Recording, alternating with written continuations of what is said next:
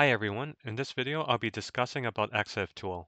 Imagine you've just snapped this breathtaking photo, capturing an amazing sunset outside of your place. But what if I told you that there's secret data you have put on it that you may not have realized or intended to put on?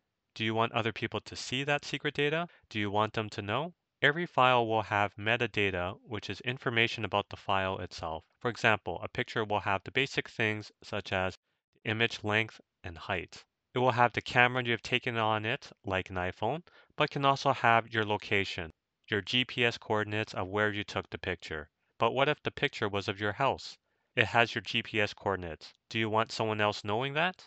This is the secret data that you normally won't see, but I'm going to show you how you can see and modify this data using Exiftool. So I'm going to exiftool.org, and I'm on Windows here, so I'm going to download the executable. And I'm going to extract it. So I have it extracted. And to see the metadata on the file, so for example, the picture that I have, I'm going to drag it over to it. More info, run anyway. And it's going to show the metadata on this file. So I'll go to the top here, and there's a lot of metadata on this file. So I'm going to go through some of the metadata. There's the create date. So it goes back in 2018 on October 18th, and we got the time here as well, 18:16 and 32 seconds. Scrolling down, and we see here the make, it's a Google phone, and the camera model name, it's a Pixel, so it's a Pixel 2 Google phone. And the software that was used to take the picture, HDR+. Keep scrolling down. There's the device manufacturer, we already know, Google. And the image width and the image height. And the GPS altitude, so it's 79.1 meters above sea level. And the most important information, the GPS position. So this was taken 37 degrees, 1 minute and 47.83 seconds north, and 27 degrees, 24 minutes, 47.75 seconds east. And then you can use this in Google Maps. So first I'm going to copy it, open up Notepad, and I'm going to remove the degrees.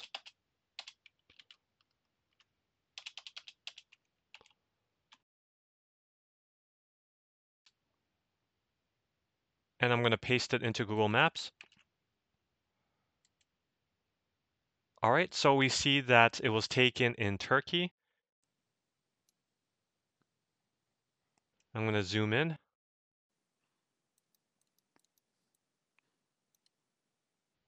And so here it's in Google Maps, and going back to the picture.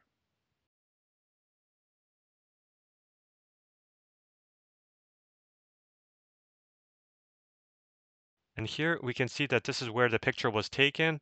So we go back to Google Maps and we turn around. It was probably taken around here in this area. Going back to Exiftool here. Now let's say that you want to completely remove all of this metadata here. So nobody will be able to know anything about your picture. I'm going to hit enter. Now I'm going to open up command prompt. I'm going to go to my Exiftool folder. Now I'm going to rename the file. So it's just going to be exiftool.exe.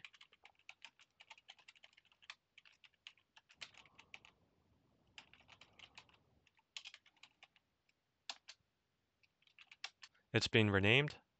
And in my downloads folder is the picture, sunset.jpg. And to make it easier, I'm going to move the Exiftool executable into my downloads folder.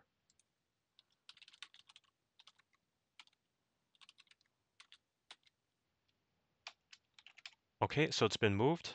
And if I do a simple Exiftool and then I put in sunset.jpg, and we see all the metadata here. And now I'm going to remove all the metadata. And so I'm going to do -off for all, and it equals, and there's going to be nothing, and then sunset.jpg. Okay, and the ICC profile deleted, image colors may be affected. And so I'm going to go dir, and it keeps a copy of the original. And then here's the modified one. And so if I do Exiftool and then sunset, All the sensitive metadata has been removed. And going back to the picture, I'm going to close and reopen it. And it opens up just fine. Going back to command prompt here, let's say I want to add or modify any metadata. So for example, I'm going to go back up and we see here there's make and it's Google. So I can put in, let's say, make and an apple.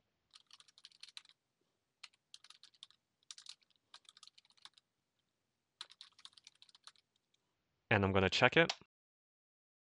And so we see here the make is apple. And another one I can add or change is the camera model name. So this tag will just be model. And I can put in, for example, iPhone 14 Pro.